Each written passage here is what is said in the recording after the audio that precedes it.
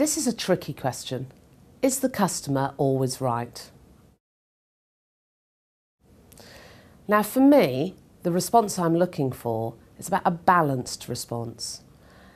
It's about ensuring that the individual can recognise the importance both of the customer but also of the organisation. So when you're looking to answer this question, I would be looking for them to be talking about understanding what the issue is, really listening to the problem, articulating what you're going to do, but giving a very clear reason why you may not be able to help completely.